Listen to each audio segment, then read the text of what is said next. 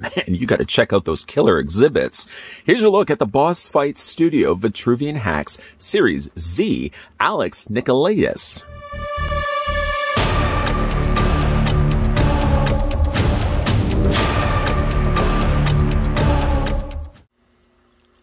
As a professor responsible for the running of the National Museum of Antiquities in Athens, Greece, Alex never expected to have to use the exhibits to save his own life. When a member of the public turned and ate a security guard during an otherwise thrilling adventure of cataloging, Alex smashed open one of the exhibit cases, snatched up a replica Xiphos sword, and beheaded the zombie. Normally a shy, retiring man, Alex soon became notorious in Greece for his actions. Arrested for murder, he was put on trial until a prosecution case collapsed when the judge turned during a cross-examination. As terror reigned in the courtroom, Alex acted, taking Exhibit A in hand, the sword he had already used to dispatch one monster. He saved the lives of everyone in the courthouse.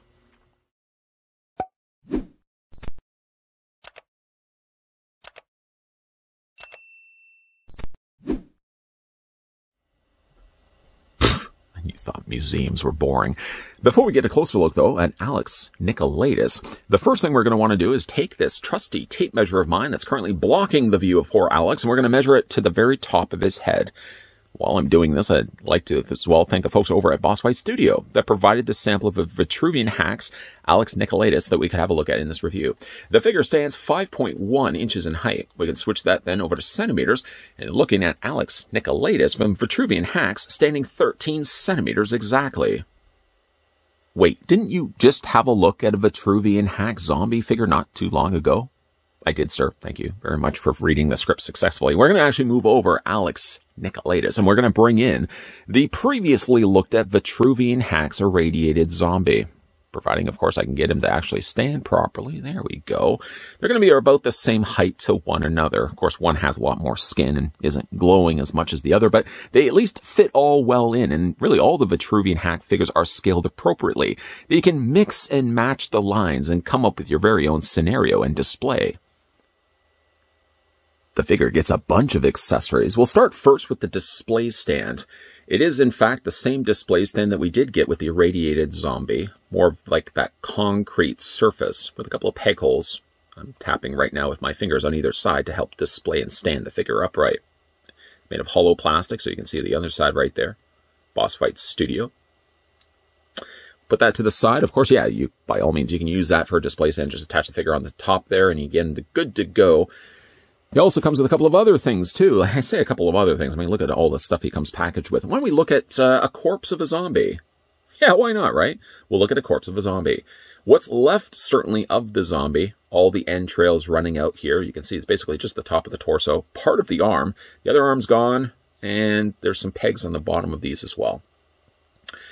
The zombie itself, for again, what little there is of it, is nicely painted. Down to the fact that even like the intestines are all bloody and wet. Love that. And actually all the Vitruvian Hack Z figures, the series Z that we're going to be looking at, all coming kind of with parts of zombies. So you can get yourself quite the fun diorama when it's all said and done. I'll put that also to the side. The figure comes with a spear. We'll start with the spear. The spear, as you can certainly see, is quite the long weapon for him to be wielding in hand. On the very ends of it, they've been painted in gold, with the handle being in brown, and then ending up the touches on the other side. Not only do you get a gold point, but this one also is covered in blood. Nice, shiny, crimson red blood. The figure also comes included with two variations of sword. The hilts, as you can certainly see, are different from one another, still using the same shared gold color.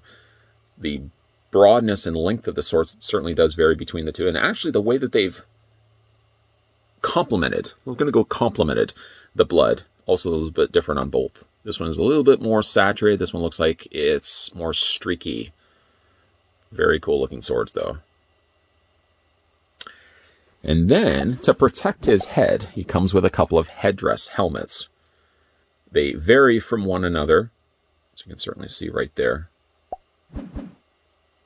This one I feel is just, well, I feel like you would get the same effect from wearing either one of the helmets, but I think when you start wearing a helmet like this, you're doing it more so for yourself. You're wanting to draw attention to everybody, well, draw attention from everybody. Hey, look at me, guys. I've got look at this elaborate helmet. I think I would have been a little bit more modest with my choosing of helmet. I probably would have just gone with this one. They are nicely painted, though, done in the gold. And then, of course, the feathers on the top, they're painted nicely in red. Either one of these, by the way, we can go ahead and pick the figure up. You can wear either one of these if you want to go the more elaborate routes. These are softer plastic, by the way. So they fit generally pretty good on Alex's head. You just want to make sure that you have it low enough so you can actually be able to see straight through those eye holes. But there's one of them with the more elaborate headdress along the top. And then my favorite of the two, I'm going to take this one off, is this one here. Again, softer plastic. These flaps on the front are softer, so they fit pretty good over top of the face. I like to just kind of bring these in a little bit after I fit it over top of his head. And again, you want to make sure that his eyes are still...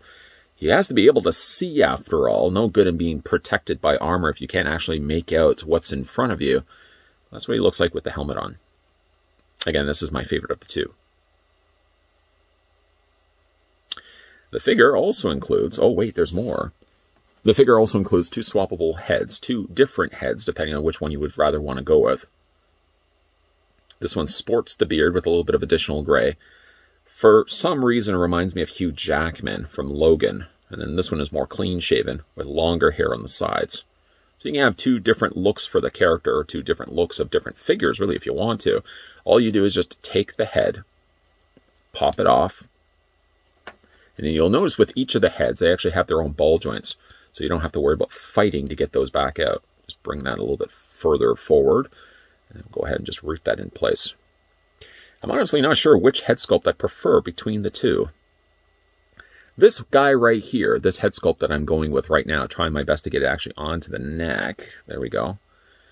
I think as someone that looks like he'd be a little more unstable if he starts picking up weapons inside of a museum. This head sculpt seems like he's a little bit more reserved and then finally one day just snapped. But again, you can pick which one you'd rather go with. Perhaps what I may do is just stick with this head sculpt for the remainder of this review, and I'm going to just make sure I've got the head all the way rooted onto the neck. There we go. Looking at the rest of the figure, he's wearing himself a sports coat of a more darker blue-based gray, and then underneath that, he's got himself a button-up shirt with some pockets on either side. It's a very nice tailored jacket, softer plastic. You wouldn't really be able to remove it because still the sleeves of the arms would stay behind. Flip the figure around. One thing I did actually do, I noticed earlier, there was this little bit of plastic. I don't know why I felt the need still to keep that in the review, but just want to take that off there. Softer plastic, like I said, on the jacket. Nice looking slacks. Would you consider those khakis? I'm not really sure. I'm not sure. I'm not up with trending fashions. I think those are just kind of casual slacks. They drape quite naturally there on his legs. Sculpting on them is quite good. Spin around so you can certainly see it from the back. And then, of course, the last of the accessories he comes included with a couple of other swappable hands. If you are picking up these Vitruvians for yourself, when you take the figure out of the tray, just below the tray, there's a little baggie that will include the extra hands and the display stand. So just make sure you don't leave that behind. One last looking at the head sculpt. I do, yes, have a little bit of fleck of paint there on the top of his forehead. Probably could try to take that off. But I kind of like this head sculpt. He looks like he looks like someone who's more capable of wielding weapons. Speaking of wielding weapons, let's go ahead and take one of the swords. Now the hands are more of a softer plastic. It's a little bit more easier to bring the fingers away from the palm and then fit the hilt of the sword in place. And then you can just bend the elbow. And then, of course, if you guys are curious to see what it looks like with the helmet, the hair on this head is a little bit more wider, so you're not going to have as much success getting the helmet properly in place. It sort of then results in the front flaps being a little wider, and it's probably just the shape of his head sculpt. And if you want to see, let's get the other... I took the helmet off and then removed the head in the process, but let's just remove the head. Get the head back into place. There we go. And we'll go with the more elaborate head, just in case you want to see what that helmet looks like. Again, fitted over top of his head. A little wider to fit it over top of his facial frame, but that's what it looks like with the helmet in place. try our best to keep the head in place this time. Taking the sword out of his hand, let's have a look at the articulation here on Alex. So his head rotates all the way around, sitting, of course, on that ball joint. Rotates all the way around, hinges up, hinges down, and back and forth. The arms comfortably come out at a 90-degree angle bend. A little tighter on this figure, but still will get the job done. You can also take the arms, rotate them all the way around as well. He has a hinge in the elbow, which of course will allow the forearm to rotate back and forth. The hands also rotate all the way around. He has an upper torso ball joint. He has a lower torso swivel. The legs split out. Jacket, of course, as you can see, doesn't get in the way of things. I like the color choices that he's going with his wardrobe here. Wish I could really be able to do that myself. Anyways, the legs move forward and back. He has a double hinge on the knee. And then when it comes to his feet, they move up and down, and you can also rotate them back and forth as well. I find myself actually liking this head sculpt, I think, a little bit more than the original one that we looked at. To be fair, though, again, we want to bring this head sculpt back in.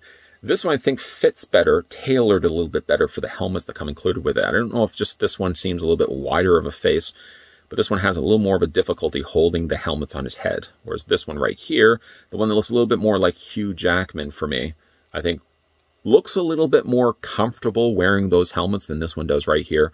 But one good thing about, again, the Vitruvian H.A.C.K.S is for all the things that they come packaging these figures with, you can mix and match them. You can use the heads from other figures as well. You can even take really the irradiated zombie. How fun would that be? Pop the head and put it on here instead. Overall, nice looking figure is Alex Nikolaidis. I certainly don't want to think I would want to have his job. Already working for a museum, I would imagine be quite boring, but then having to deal with the undead, boy, that would be a bit of a bummer. Talking about a bad day at work. Alex, at one point, may have been mocked by his friends and colleagues for pursuing what they considered a boring career in history, working at the National Museum of Antiquities in Athens, Greece. That is to say, until things hit the fan and you had a zombie outbreak happening.